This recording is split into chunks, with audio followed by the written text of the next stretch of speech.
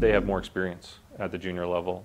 A Canadian Forces major charged with manslaughter after a training accident in Afghanistan will appear before a military court Tuesday as his court-martial begins.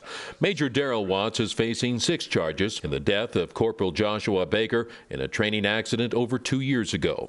The Canadian press interviewed Watts in 2010 as part of an investigative report into a separate incident involving an IED attack in Afghanistan. 4 other soldiers were wounded in the incident Watts is charged in. No one is alleging that anyone here intentionally committed an offense. What we're saying is that their standard was such a departure from the norm that it attracts criminal liability. 24-year-old Baker died when an explosive Claymore mine packed with 700 steel balls raked a Canadian Forces platoon. Watts was the officer in charge the day of the friendly fire incident and could be imprisoned if convicted. In the military, the punishment is guided basically by the highest possible punishment, and then you can get anything lower in the range.